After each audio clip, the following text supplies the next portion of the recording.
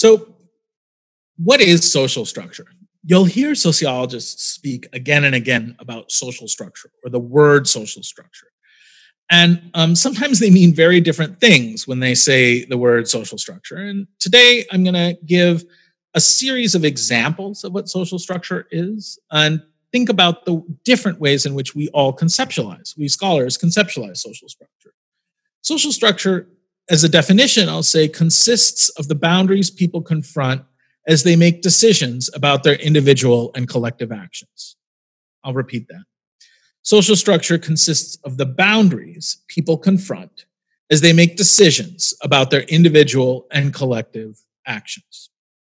The idea here is that we can't just act any way that we want to, that there are sort of walls that prohibit certain kinds of things, but there are also tracks that guide us in particular sets of directions. Structure, in this sense, limits the choices people can make, but it also enables them to have choices that others may not have. So one conceptualization of the world is that each person has these wants and desires, and what we should do is facilitate a world where they can enact any of those things, and that any world that doesn't allow them to enact any of those things is somehow a world that impinges upon their freedom. This would be what we might refer to as a very extreme version of liberalism. Liberalism as a political philosophy that says that the inhibition on people being able to act is a problem. And so therefore, one of the things that we should try to do is, to our best extent possible, limit social structures or try and inhibit social structures. This view, this classical liberal view, is somewhat incompatible with a sociological perspective, because from a sociological perspective, it's impossible to imagine a world without social structure. It's deeply naive to think that there could be a world without social structure. But more importantly, it's not that social structures limit us all the time, that they just simply narrow what is possible for us. In defining the possible, social structures often make life meaningful and may even make action possible. So, what do I mean by this?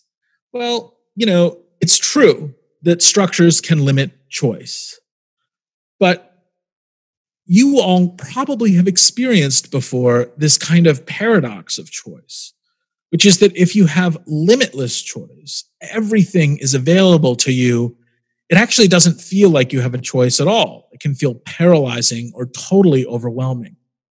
Knowing what is desirable, having a sense of your own desires in relationship to others, may in fact be far more freeing. When we talk about structural boundaries, we're referring to the rules and resources that guide our behavior. And rules and resources are not just limits. They can enable us by making clear those sets of things that maybe we should do or maybe that we want to do. Put differently, you can think about structural limitations as limitations, or you can think about structural factors as enablers. And both, I'm going to opine, are the case. That is, structures can limit your choices, but structures can also enable you to do something. Now, this is an abstract discussion. Let me be a little bit more practical. Let me try and give you a lived experience example of this. So I'm recording these lectures in a moment of COVID. And so I live in New York City and there's not a huge capacity to go out right now. But in the time before COVID or in other time periods where we weren't as constrained in terms of what it is that we could do, many of us may have had experiences where we have the opportunity to go out and do something. So let's remember the last time you had a free weekend evening and you could go out with friends and do all kinds of things. Think about two different times where that happens. The first is where you have absolutely no plans and you've arranged nothing with anybody. And then the other is where your friends say, "Do you want to go to this movie with us?" In the former condition, when you have no structural constraints upon you, that is, you can walk out your door and do anything you want, it doesn't always feel terribly freeing or enabling. In fact, it can feel really horrible to be like home alone with nothing to do.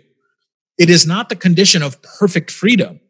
In some ways, it's a condition of like sadness for some of us. Like, wow, I have nothing to do, nobody to call. Like, I could do anything I want, but like, I'd actually rather have a plan. I'd rather have like something where someone had asked me to do something or some set of things that limited my choice, but enabled me to act in a particular way. So by contrast, if your friends were like, "We're going to this movie, do you want to join us?" That is a constraint, right? Like, you don't get to choose what movie you go to. You have to be there at a particular time. You sort of fit within their overall schedule, but it can deeply enable you, can actually enable you in a form of expression. Another way of thinking about this is like friendships are fundamentally constraints upon you. If you and I are friends and you text me and I never text you back, hopefully at some point in time, you're going to stop contacting me because you're going to be like, "That guy Seamus, he's a jerk. And I don't really want to talk to him anymore because he like doesn't actually respond to the obligations of friendship. He doesn't do the sets of things that friends are supposed to do, which is to respond to you when you send them a note." When I say that friends are obligations, they are in effect constraints on your freedom from one perspective. They don't allow you to do whatever you want. Instead, they are a structure that limits some of your actions. And if you don't do what you're supposed to do within that structure, you will find yourself without friends. In this way, you could think of friends as people who imprison you within a structure of obligation. And in some ways, that's exactly what they do. Friends kind of imprison you in a structure of obligation. But the fact that they do that doesn't actually limit your self-expression. It might enable it. In this sense, friends as a relational structure have the capacity to either enable or constrain you, but they do so through the structural constraints that they put upon you in your relational obligations, in the fact that you have to return that phone call, in the fact that you have to say to your friend, "Happy birthday. It's nice to see you. Can we see each other soon?" And if you refuse to do that, if you refuse to meet that obligation of friendship, you in some ways terminate the friendship. But the obligation, the structural obligation of friendship is deeply enabling. We become who we are through our friends and through those associations with those people. And so I want you to think about structures not just as these oppressive things that limit us and make it impossible for us to sort of do what we really want to do, but at times as enabling structures that allow us to clarify what our wants and desires are and make our actions more socially meaningful. In this sense, we think about social structure as both those limits on the choices that we can make, but also enabling of a range of choices. And here, I would return us to Durkheim, the great theorist, as I said again and again, of moderation, who thinks about how it is that your integration into a group and your regulation to that by that group could be excessive. There could be too much integration and too much regulation, or too absent, so not enough regulation and not enough integration, or kind of just the right amount. That is, just the right amount where you feel connected but not trapped to other kinds of people, and where you feel like there's clarity on what you should do, but it's just clarity. It's not actually something where you are absolutely required to act in a particular way. So when we talk about structural boundaries, what we're referring to is the rules and resources that govern our behavior. And so what do I mean by that? What are rules and resources? Well, rules are the formal and informal expectations for behaving in any given situation. You can think about this as norms as well. So norms are the formal and informal expectations for behavior in any given situation. So the different situations that we're in have different normative expectations, different sets of things that we should or shouldn't do. If I'm sitting at the dinner table with you, there are a lot of normative expectations about things I should and should not do. If while sitting at the dinner table eating with you, I took out nail clippers and started to cut my nails, this would be a pretty big violation of norms of how it is that I should act at dinner, because it would be seen as being kind of rude and a violation of the expectations. That's not a formal rule. It's an informal rule. So there's no like law that says I can't do that. In this sense, rules or expectations or norms can either be codified in law, or they can be informal and a set of practices that we all kind of agree upon. So as a student, there are rules, there are norms that are codified concretely within each school. If, for example, you plagiarize, that is, if you draw upon somebody's work and don't reference it and use it as if it were your own words, you would be breaking a formal rule, because there are formal rules against that practice. There are other informal rules that you could also break, things that aren't just that aren't written down, but are truly expected. So if we were in a classroom together and one of you stood up and started giving an alternate lecture while I was speaking, this would be breaking an informal rule. There's no rule that says only the professor can deliver a lecture. But if you were to suddenly try and deliver your own lecture as a student in the classroom, this would be breaking an informal rule, because it violates the expectation of your behavior in a situation. Different situations have different norms. So in a classroom, the fact that I talk all the time is actually consistent with a normative expectation. But if we were friends and we were out for a walk together, or even acquaintances and out for a walk together, and I had spoken as much as I've spoken recently, which is to say 100% of the time, and you never said anything, it would be a violation of a norm of conversation. Nobody should speak as much as I'm speaking right now in a situation that isn't a classroom. It would be incredibly rude. And so rules or norms are the formal or informal expectations of behaving within any one situation. And they're part of a social structure. So social structures are the formal and informal rules for different kinds of situations.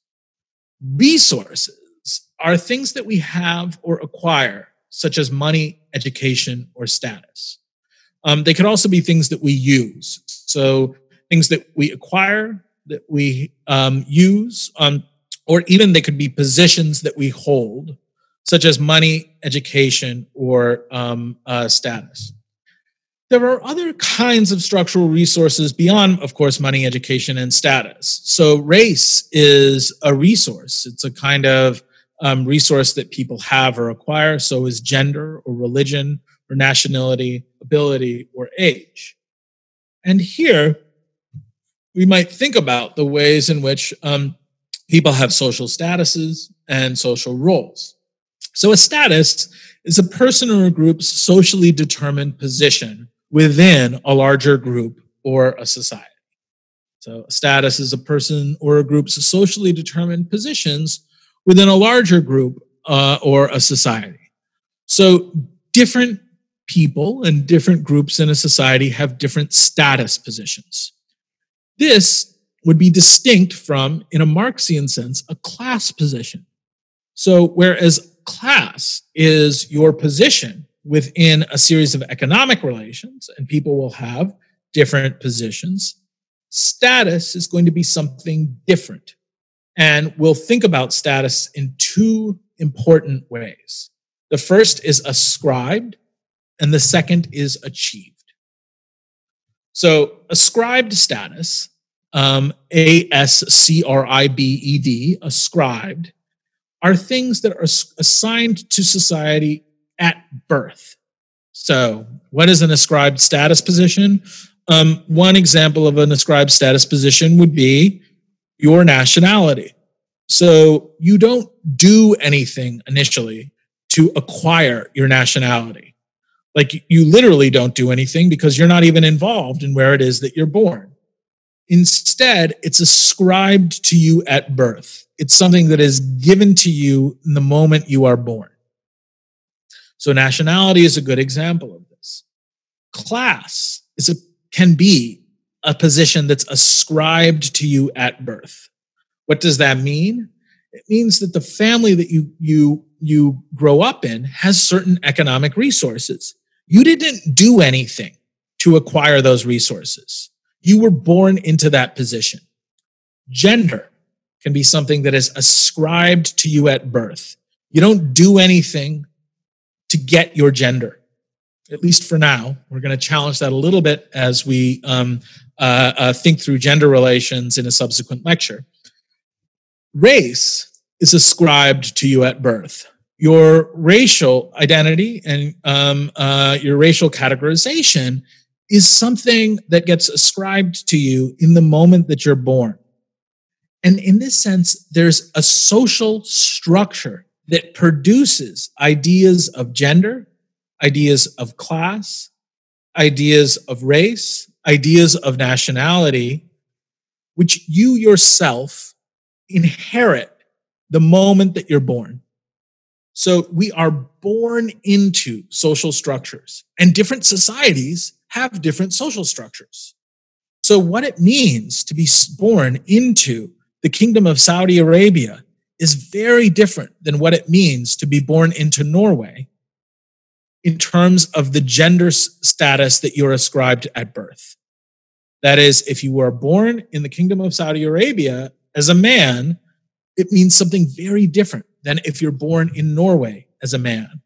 In part because the ascriptive characteristics of gender in Norway are deeply egalitarian, or in other words, the Norwegians believe deeply in gender equality.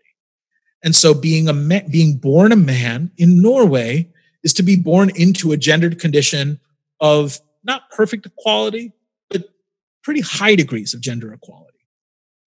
By contrast, being born a man into Saudi Arabia has a deeply different meaning.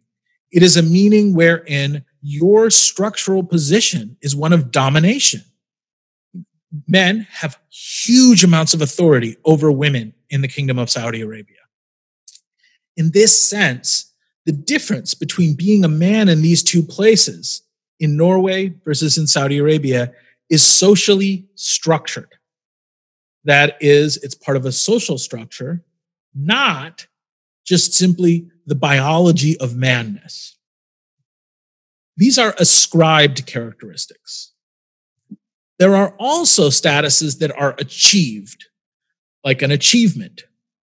Achieved statuses are things that emerge in part because of people's unique talents, efforts, or characteristics. So, you are born into a class position. You are ascribed a class position at birth.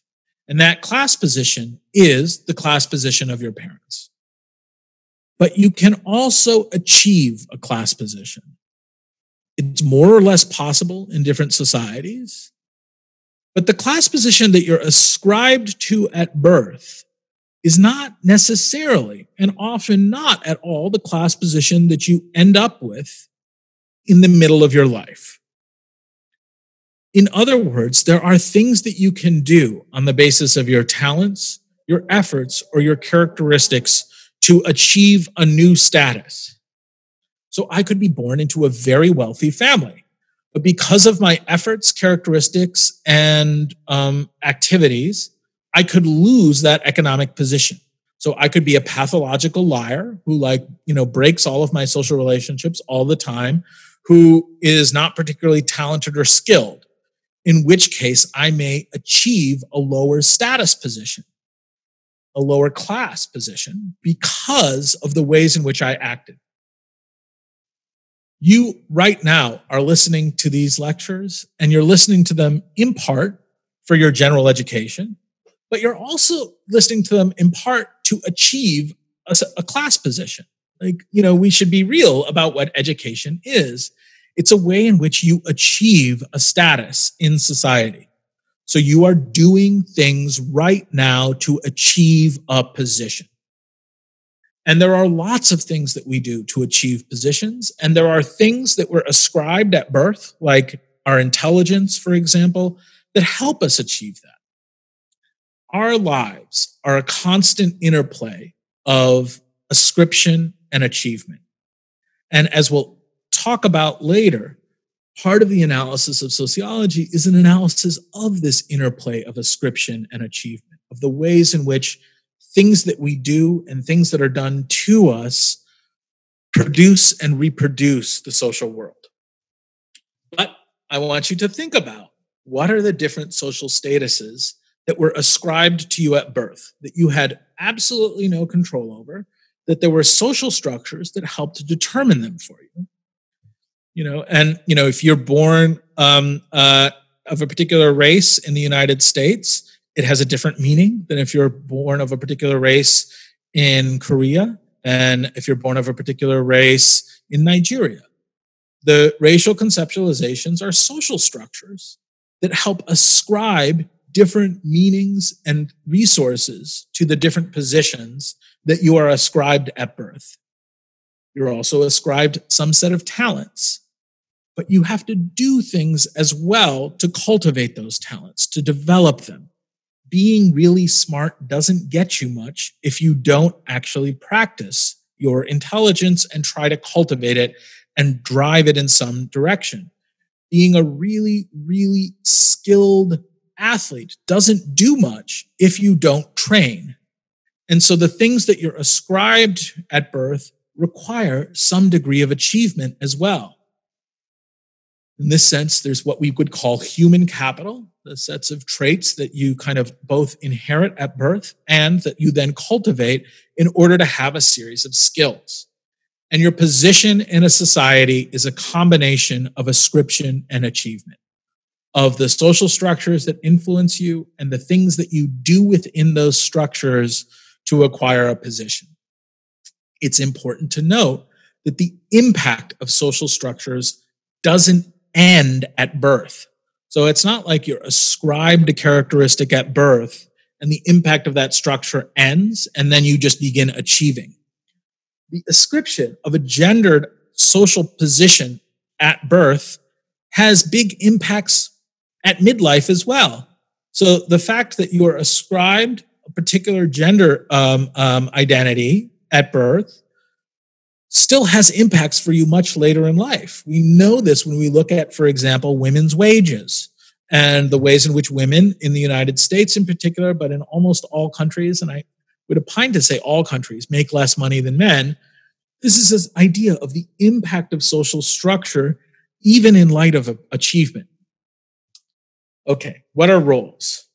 Roles are the set of expectations concerning behavior and attitudes of people who occupy a particular social status. So, insofar as you are ascribed a gender identity at birth, a gender identity, in my case, of maleness, there are a set of expectations concerning the behavior and attitudes of people within that status. These are not totally fixed. There are different ways in which I can do or perform masculinity, but they have some degree of fixedness, which is to say there are some things that are clear expectations of maleness within my particular society. And there are different standards of masculinity and femininity across different societies. We'll greatly expand upon this in our series of lectures on gender. But for now, I just want you to think about the status position that you're ascribed at birth, or that even you achieve through the course of your lifetime, comes with a set of expectations of behavior. That roles have normative expectations of how it is that you should behave. This means that they can be problematic insofar as they limit interactions. There are certain things, if you're going to conform to norms of masculinity, they're expected of you. Or certain things, if you're going to conform to expectations of femininity, that can limit you. But overall, statuses have behavioral expectations that are associated with them.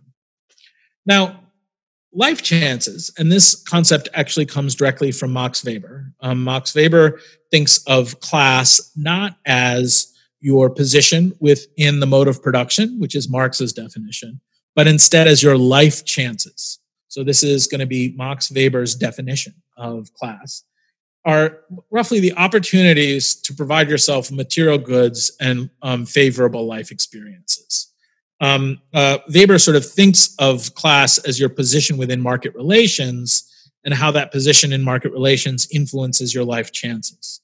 So in Weber's conceptualization of class, class is not your position within a system of production, the kind of work that you do, it's the amount of money that you have. And these are two different ideas of class that we'll return to in future lectures. Occupying a high status in society overall improves your life chances and provides more structural resources and brings greater societal rewards. And here, I'm showing the relationship between education and earnings, which is one of the primary things that American sociologists study, something we spend a lot of time studying. And here what you'll see is that if you have less than a high school degree, so fewer than 12 years of schooling, you will on average make $21,000 a year. Whereas if you receive a graduate degree, you'll make $67,000 a year, 3 times as much. It's a huge transformation in your life chances. And so different status positions, that is the position of having a degree, have large impacts on people's overall life chances. You know, some of this is because there are rewards to skills. And if you develop and cultivate skills, your position on markets allows you to acquire more money. And there may be really good reasons to want to create incentives for people to develop more skills. But in different societies, the gap between people with graduate and professional degrees and people who've just completed high school is either bigger or smaller. And so social structural conditions influence the degree to which status has an impact on people's lives. Seeing social status as a structural resource has a long tradition in sociology. The concept of life chances, as I said, comes from Max Weber. American children with a high level of academic achievement, who achieve a lot of education from affluent families, are more likely to attend college. They're more likely to complete a bachelor's degree. They're more likely to attend a selective institution and then get a graduate or professional degree than are high-achieving children from low-income families. In other words, similar children from parents of different social backgrounds have different outcomes. This is why I'd said that class is both an achievement and an ascription. Because if you are a high-achieving student from a low-income family versus a high-achieving student from a high-income family, you will have different outcomes on average. The high-achieving student from a low-income family will do less well overall than the high-achieving student from the high-income family. And this is because of social structural conditions where the status of your family matters for your outcomes. And that is something that is ascribed to you. And this is what I mean by class being both an ascription and an achievement. High-achieving children from low-income families do better than low-achieving families from low-income families. So it's not that the children's work never matters or doesn't matter. Of course it matters. And in different social structures, it has the greater capacity to matter or not. But affluent people can afford to continue their education after high school and to pass on those benefits to children through things like extracurricular activities, tutoring, travel, additional paid educational opportunities. People from lower social classes are often compelled to devote larger portions of their limited resources to necessities such as housing, food, transportation. The children of those families are often more required to work for paid employment in order to contribute to the family. And so high-income families can dedicate resources for their children to not work and to continue schooling. And this is how we see patterns of inequality emerge because of a combination of both ascribed and achieved dynamics, both the traits of people and their drive and their capacity, but also deeply influenced by the sets of conditions, structural conditions that they are born into, and the overall logic of that society. So here, much of our social interaction takes place within groups and is influenced by group norms and by the rules or expectations by which a group guides behavior of its members. So groups provide members with valuable resources such as social support, a sense of collective identity, values, and opportunities for positive life chances. Groups are, really simply defined as two or more people with similar values and expectations who interact with one another on a regular basis. So if you've ever used the phrase, you guys may not use this phrase, but I have, of a friendship group, it is the set of people that might be my friends. And in general, we have similar values and expectations for how we interact. And different groups that you're a part of might have different values and different expectations for action. So your friends are one group and your family is another. And the ways in which you interact with your friends is different than the ways in which you interact with your family, typically. And the values that your family expects of you may be different than the values that your friends expect of you. Networks, something we will talk about more and more and more, are a series of social relationships that link a person directly to other individuals and indirectly to even more people. When I introduced you to the idea in Durkheim of organic and mechanical solidarity, what I was effectively introducing you to was the idea of a network structure, by which I mean that there's a structure of the patterns of connections that you have with others. There's a structure to the pattern of social relationships, and that networks reflect this structural pattern.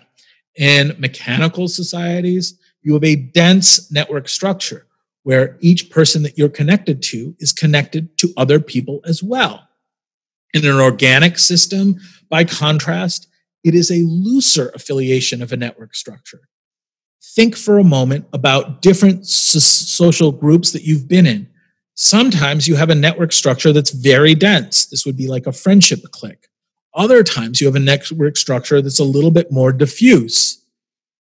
We'll think a lot about how it is that networks provide critical opportunities for people. We know, for example, that people don't get jobs just by being qualified for them. They get jobs in part by having network affiliations or ties directly or indirectly with other people who are in jobs. We know this intuitively, right? One of the reasons you might want to go to a really, really high status school is that high status school gives you access to people who get jobs in high status places. And that connection matters. That network tie matters. And so being of a particular position isn't just about the resources that come with yourself in that position, but instead the web of affiliations that you have and how you can draw upon that for a set of resources. Finally, institutions are the central domains of social life that guide our behaviors and meet our social needs. All institutions provide individuals with important resources while simultaneously imposing some set of rules or conduct.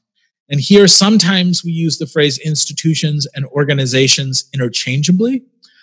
Sometimes we make a distinction between them. I'm going to give a long lecture on organizations in a little bit, and so you can look towards that lecture for a distinction between this. So now we have a sense of social structure, the ways in which the set of conditions around us structure our lives. And the idea behind this is not just that they limit us, but they're going to enable us. In the next lecture, I'm going to talk for a moment about the individual, and in particular, pay attention to individual agency. So how it is that we act within the sets of structural conditions that typically, at least at birth, we inherit or are born into, and how those actions might have the possibility of transforming social structural conditions.